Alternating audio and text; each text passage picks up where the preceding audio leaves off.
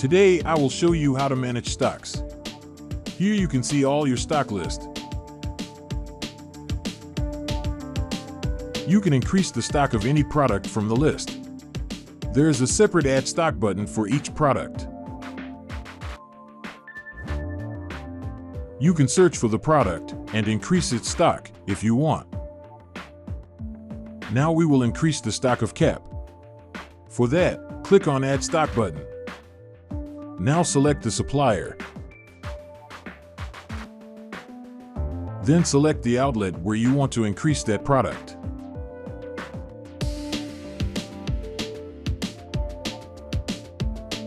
Increase the product quantity from the quantity column.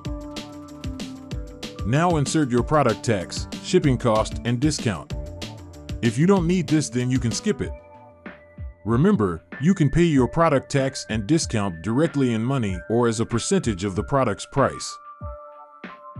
Add notes, if any.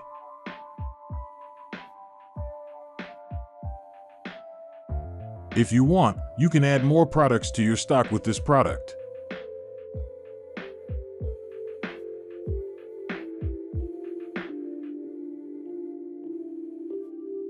Click on Create to add stock.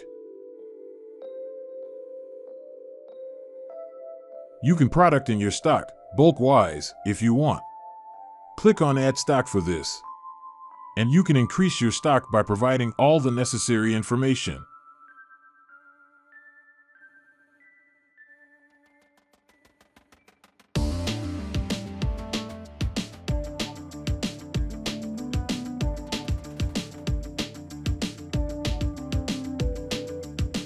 Let's see if your stock product has been added to your store's purchase.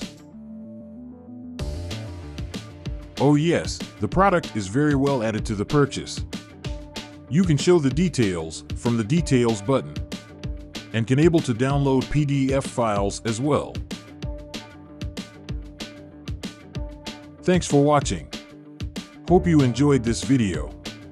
Like, comment, share, and subscribe to get more updates.